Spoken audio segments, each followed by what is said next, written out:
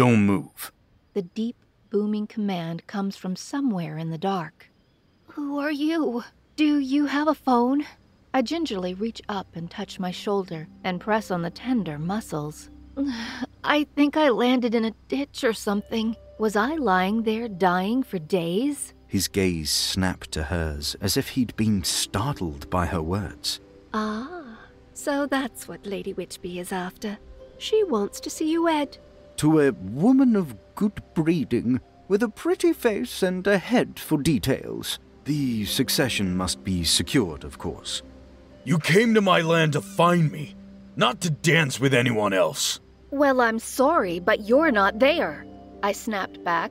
So it's my fault. I'm not saying that, but it's not mine either. Rome? Why Rome, Miss Bennet? I believed all young ladies wished to travel to Paris to shop and be seen. But, sir, have you yet to determine I am not like all young ladies? Oh, but I have, Miss Elizabeth. And I would not call it impertinence as much as spirit.